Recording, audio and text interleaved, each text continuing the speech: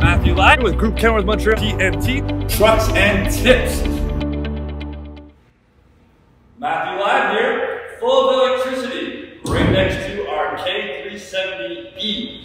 This week I'm going to show you what it looks like before we put a box on it. So this is a Kenworth K370E with an estimated range of 320 kilometers or 200 miles. And I'm going to take you through the different components that you don't normally see once the box is put on the truck. Let's go take a look. So we'll start at the back of the truck. Here you have your Dana 21K rated axle, the same type of axle that you'd see on a diesel truck. Then you have your driveline, similar driveline that you'd see on a diesel truck. Here you have your battery chiller system that will keep your batteries at the optimum temperature. Then you have your air tanks in between the frame. And here you have your electric motor with continuous 259 kilowatts, max power at 379 kilowatts, and it's 9 phases. Then right here, I took off the cover, and safety first, I put the battery cutoff. This is the medium duty low voltage system.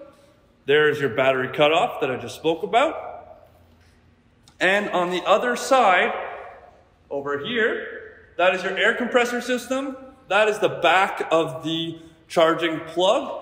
And here you have your energy storage system and your heavy duty guards that protect the batteries that get the truck moving.